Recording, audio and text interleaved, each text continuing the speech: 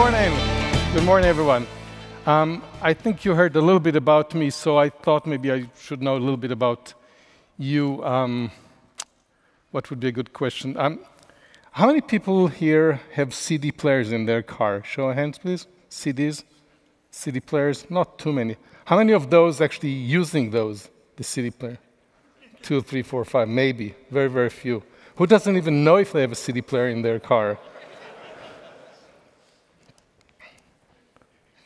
Who doesn't care? And I'm sure that some of you are young enough to even know, not even sure what the CD player is, right? So the point is, organizations suffer from major myopia. They really don't know why they're developing certain features. If nobody uses CD players in cars, why are we still putting them in cars? Why are we wasting expensive resources designing them, testing them, putting in the dashboard, and so on? So your organization is very likely suffering from major myopia. They don't really know what happens to product once they are sold. Once your product is sold, is installed, is in the field, you really lose touch with it. You don't even know how it's being used, what features that you worked so hard on are being used versus those that you thought were not important, people love it. Where do customers have difficulties with the features that you worked so hard designing? You really don't know enough about your products.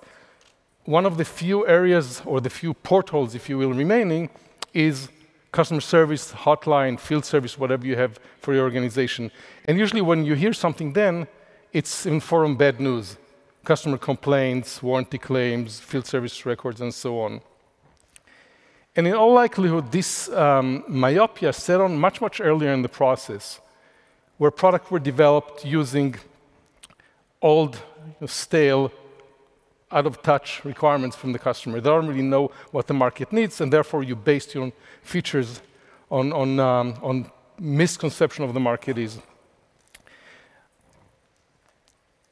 No wonder so many products are failing. And you see many statistics where 80% of products fail, only 70, only 25, it doesn't really matter. Most products in the market fail. And most of the startups fail because they have no understanding of what the market requirements are. And you can read the chart, it's really not important specifically, other than the fact that most of the products fail because there's lack of understanding, there was myopia as far as what the market really needs, what the customers really wanted. I'm sure that many of you've been to many startups before, you've been part of a startup. I spent most of my time when I had kind of a real job in startups. Whether it was true startup or startup building a new division for a company. And we often use these examples. We use this explanation why we failed. We are ahead of the market. What kind of stupid argument is this? If you're ahead of the market, that means you did not build your product to the market. It's really the most lame excuse I hear from startups. We're ahead of the market. The market does not understand our products. If they don't understand your product, that means your product is wrong, it's not the fault of the market. So I'm here to suggest that we've been doing this the wrong way. We've been going the wrong way about developing products for a long, long time, because again, we're basing our product assumptions and customer assumptions based on old, stale, very often biased observation of the market. Now, I know that many of you have been to innovation workshops and market research, and you all heard about the funnel. You all say about the funnel that we need. Sorry, it's the wrong funnel. I gotta give you the right, that's the funnel. You know the idea of we collect ideas, we vet some of them, they go through a process, then we continue refining them until few good ideas come out, and potentially these are used to create a product. I maintain that using the funnel literally, and I bet most of you do use it literally the way it's described here in the chart, is the wrong model. Because what happens is, once an idea gets in the funnel, it doesn't leave. I mean, some of them go out, but there's no feedback, there's no understanding of the market throughout the process. And true, some products go through the process very, very quickly, so it's okay. But if you think about more complex products, cars would be one of the more extreme examples, it takes years from a product or an idea entering the funnel until it comes out. And during this period, you have no understanding of the market. You're totally myopic to what's happening in the market. New technologies perhaps you need to consider. Competitive market has changed. The landscape has changed, so you may want to partner differently. You create these walls that do not allow you to really understand your product again. So the myopia continues. It starts very early in the process, continue through the funnel, continue through this deployment, and we're totally oblivious to what's really happening in the market. Again, no wonder so many products failed, certainly many products disappoint at the end, and no wonder at the end customers find creative solutions to CD players. So we use CD player as a holder for an iPhone. Why not? That's a great idea. So I want to talk a little bit about the Internet of Things and put this in the context of what is really a good product. What is the way to find the killer app? What is the killer app in the Internet of Things or in the context of Internet of Things? How do we go about avoiding at least or reducing some of the myopia? An example that I like to use when I talk about IoT is the following. It's a bit off on purpose, but it really gives you a good idea what the IoT is. So this is the high-speed train that runs in Spain between Barcelona, Malaga, and Madrid.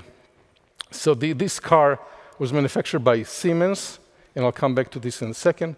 But the important thing is that when you buy a ticket to ride this high-speed train between these three cities, you get a money-back guarantee. What the guarantee is that if the train is late to arrive, not to depart, to arrive, by more than 15 minutes, you get all your money back.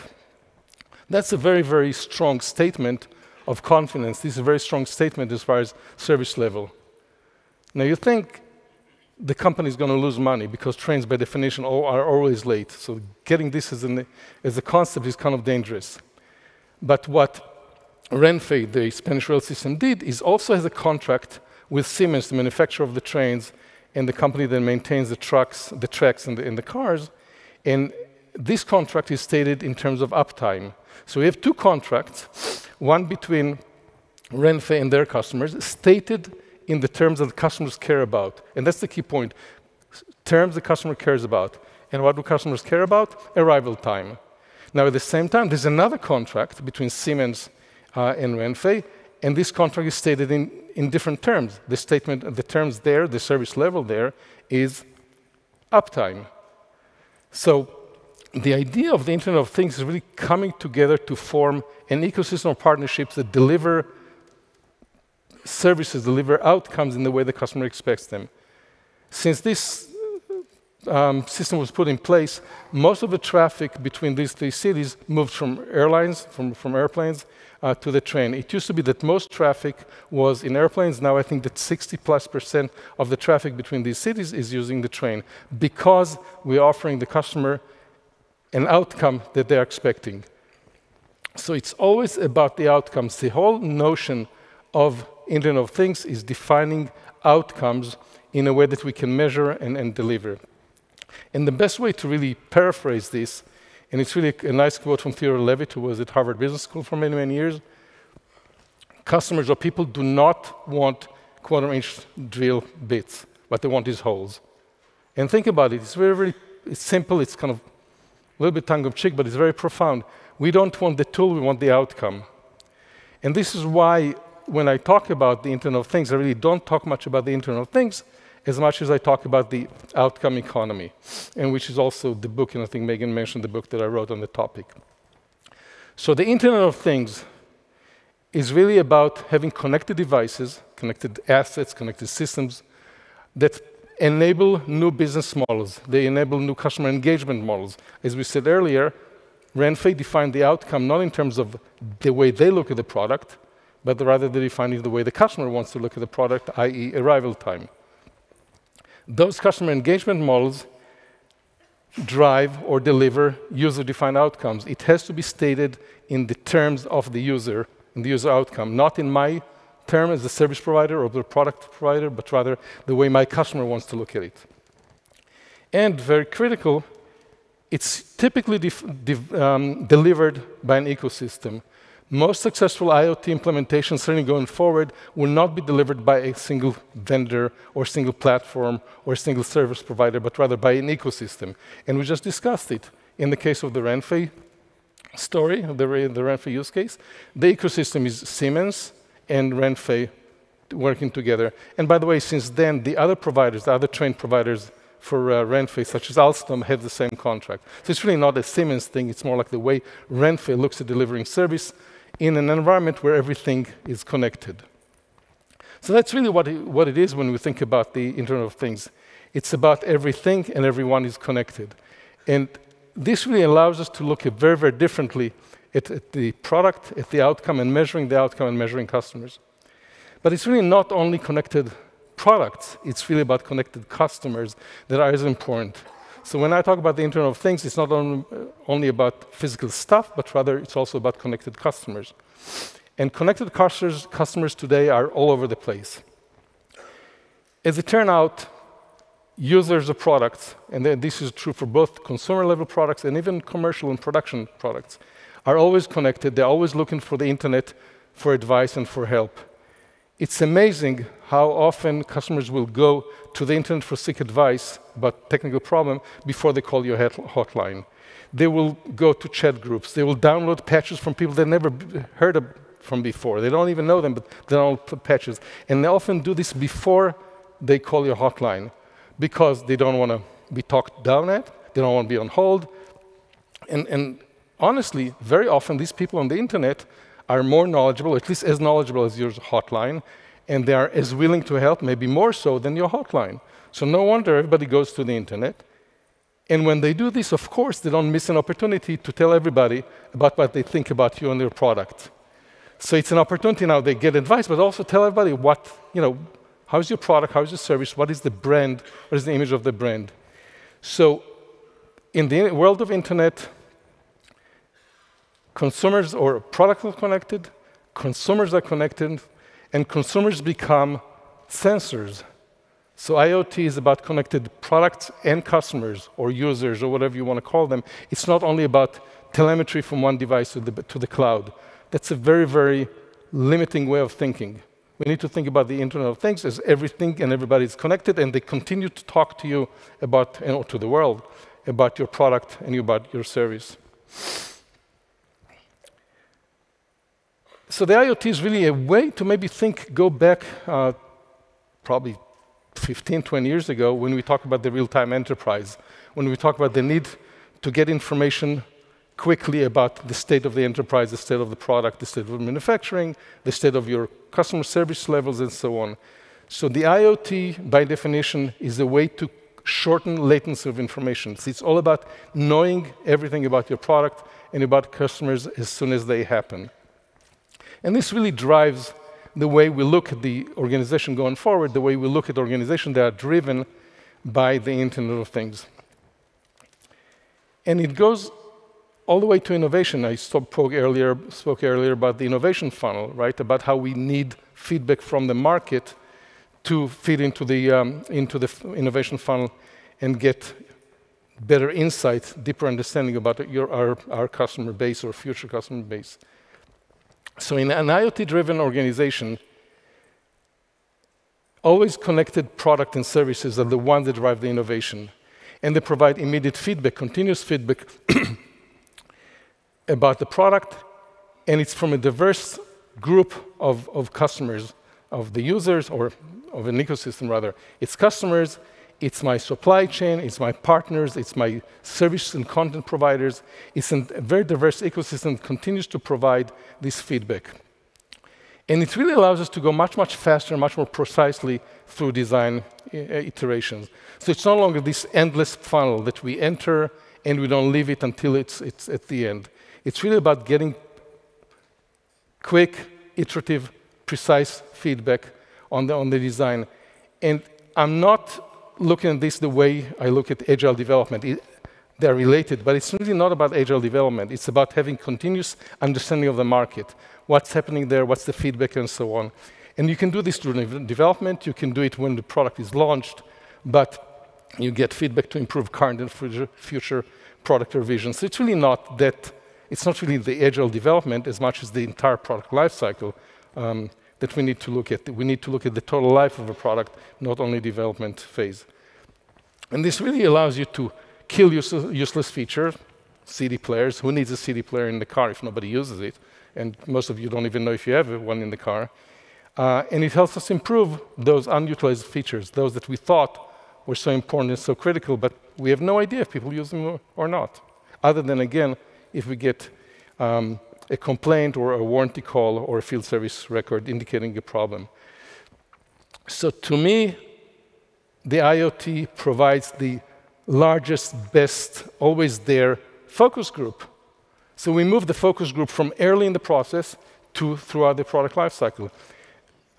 Very often I see a situation where there was a focus group at some point when we entered the funnel, but it took forever to get these results into the funnel and continue working on them. And in the meantime, things change. Outside stuff changes, competition, technology, and so on, but also inside. Politics can always kill very good ideas and so on. So now we move the focus group away from the early phase to the entire product lifecycle. And this is really, really powerful way of looking at the benefit of always connected products and services. That really requires us to change the organization. We really need to stop thinking about transactions. We need to stop thinking about operations, but think about customer-centric models. How do we look at the customer every time we look at the feature, or we look at the design, or testing, and so on? And it's really not about customer-centric as much as the mindset of the customer. It's not about, yeah, you know, this is great user interface. It's really about, are we delivering the outcome the customer wants? Are we delivering on-time arrival? Are we delivering uptime? Are we delivering holes? Going back to the example I gave earlier. So it's really moving us from being reactionary to warranty claims and to complaints, and to this guy on the internet complaining about our brand, to making decisions based on evidence, based on what we're seeing from the market. What's working, what's not working, what's accepted by the market, or what is not. And that's kind of easy to say, but it really requires us to move away from functional silos. You know, I'm in marketing, and then I'm in design, and then I'm in engineering, and then I'm in, if I have a physical product, in manufacturing, then I'm in field service, then I'm in warranty management. No, we need to move everything up front. We need to front load many of these decisions. And we're unable to do this until, other than, again, we talked about this when we spoke 20 years ago about the real-time enterprise, but now we can actually do it. And even if we don't do it, we get it. You know, this guy in the middle of the night on the internet will send us his feedback whether we like it or not. So it's really a really major change to the organization. And it's not going to be easy. It's really not going to be easy. It's very easy to define theoretical models. It's very, very difficult to work against a culture of the organization. As Peter Drucker said, you know, culture eats strategy for breakfast. We can come up with the great ideas, but organization structure and culture, natural human resistance to changes, and you know, we've been doing this way for the last 50 years. Why change? Fighting against those is going to be very, very difficult, and I'm not suggesting that we can just do it as a result of being a good idea. And you can see what happens. Some 50% of companies either say or they feel uncomfortable saying no, but about half of them are challenged. They say they're challenged by their board and others to go some sort of digital transformation, connect the enterprise, create the digital backbone, create this Internet of Things, if you will. So again, I think this number may be not exaggerated, but maybe kind of off, because it's not only the board. Everybody talks about it. So if you're in CEO conversation, you don't feel comfortable saying, I've never heard of it, I'm not doing it. But also about 40% or 45% are doing it. So they are in early stages of implementing some sort of digital transformation. The irony is, the difficult part is that only 17% are they've already proved the concept, they have the structure, they have some initial architecture, they're scaling the digital transformation process. They have an architecture, maybe they move completely to the cloud, maybe they have an IoT solution, but only 17% or so are scaling, and mere 3% are saying, we've proven the value, now we're building up, now we're seeing the value, we're harvesting the value, we're building up. Very, very few of the organizations do that. Because it's difficult, it is really difficult. And a huge part of the difficulty, in addition to the culture, is really that the old way of building IT architecture doesn't really support that. The IT that some of us grew up on and some of us inherited are really, really extremely rigid. They deal with fixed workflows, so we know transactions have to move from one point to the other. Reports have to be structured in a certain way. It's very, very rigid. And part of it is because we are dealing with known participants. So this workflow goes from one point to another, from this information producer to this, from this producer to this consumer. And it can be within the organization, can be in the supply chain, but we know the actors, we know the participants. But in the IoT, as I described earlier, it's really an ecosystem of participants. We need to onboard and offboard partners that we never had before. We need flexible structure that allows us to do that. Therefore, the governance have to be flexible, because governance mechanisms in one business domain or one geography or one set of workflows doesn't work anymore. We need a way to provide flexible governance. And that really means that we need to do away with the silos. The problem with IT today is that it follows the silos. And it's a very, very long discussion, but I think that what's happening is that we have silos, and IT systems tend to mimic the silos because it's easier to implement. But by doing so, we're enforcing the silos as opposed to doing away with the silos. And of course, we have inertia because 20-year-old companies have been doing this forever that way, so why change? It's much easier to continue. So the current approach to IT, the current approach to IT architectures is not going to work anymore. Just not going to work. We're not going to be able to provide the flexibility, the agility, the openness that we need to provide the foundation for this complex, diverse, dynamic ecosystem that we must have in order to deliver an IoT-based solution.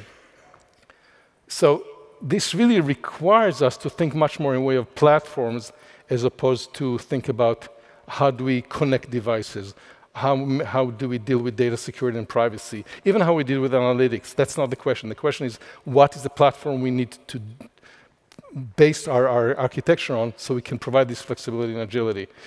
And a platform, to me, is much more than a piece of software. It's not an integration platform. It's not like, a set of APIs and some workflows and so on. It's really something that allows me to provide this adaptability that changes continuously to align itself with the business models and governance. It's really what allows me to experiment continuously. So I have a prototype, or I have an early product. I can immediately sense the market and respond to it and continue to change dynamically. So a way to think about a platform, IoT platform, any platform, is more than a piece of software, more than integration API. It's really a place. It's a place where ecosystem partners come together.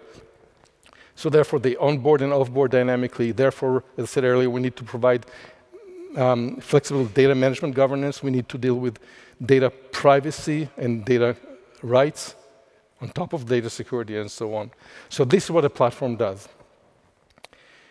I want to kind of leave you with some thoughts about what will happen in the future when it comes to IoT, and hopefully the view of the future and what we discussed so far will help you get to where you need to be.